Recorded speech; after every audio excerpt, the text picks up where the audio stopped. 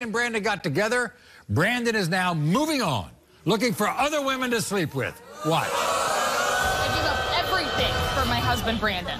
When I found out I was pregnant with our daughter, I gave up my job as an account specialist because there was too much stress on my marriage. I devoted my life to being the best mother and wife that I could possibly be. But now everything's getting thrown back in my face because I know Brandon's cheating on me. The morning after Brandon asked me to marry him, I found out he proposed with another woman's wedding ring. Then I found text messages in his phone to another woman, and he was trying to hook up with her. And now I'm afraid that the man that I thought was my soulmate is just a really good con man. I love Brandon so much, but if he's lying, I'm gone. Okay. Now, look at these pictures. You look happy. We were happy. We were very happy until I found out he was lying. Lying about what? Everything. Literally everything. Everything girls' was numbers, girls' pictures, girls' everything. So, I don't even know why he's crying right now. Like, why are you crying? So obviously the state of your marriage is not good. It's horrible, Maury. I mean, we are miserable. We fight every day.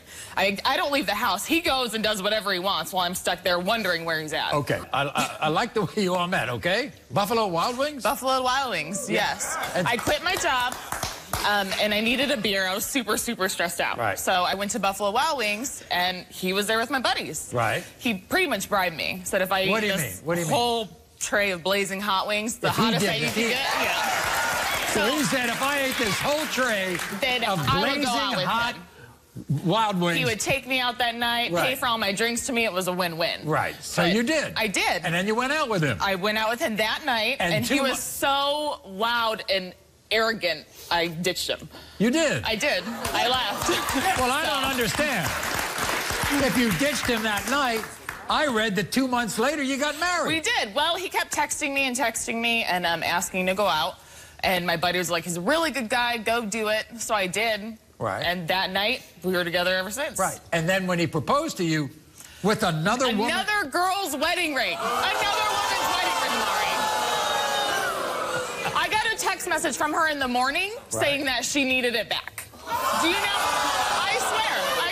Maybe, you know, he just wanted to make you feel good. He was going to get you the real ring. No. I mean, he did take me and get this one designed. That's not. It's gorgeous. That's your ring. But I mean, if you mess up that bad, I think you kind of need to. Now,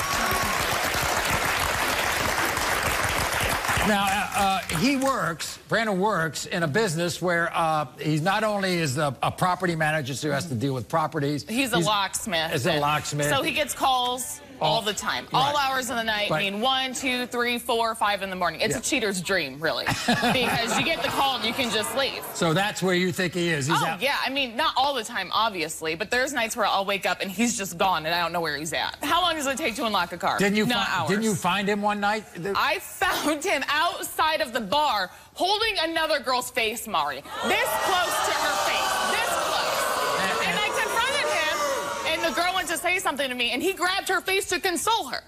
To console her? To console her. And it was someone he had slept with before. But he is the king of I don't knows, so when you ask him about it, I don't know. I don't remember. And then you found some text messages where he wanted to hook up with a woman? On Christmas Day, Maury. On Christmas Day. We were together, and it was with a girl that we both knew. And we were drinking, and he wouldn't go home with me. So I was like, I'm going home. I don't feel good. The second I left, he was trying to go home with her. I see. The second I left. Right here, look at this. I wish I was there with you. He could have been in bed with me. Right. That's what pisses me off. Okay. When you were pregnant with your daughter, what was he doing? Well, we didn't have sex for a long period of time when I was pregnant, obviously, because he was getting it somewhere else. I see. But he came home from work another day where he's gone all day.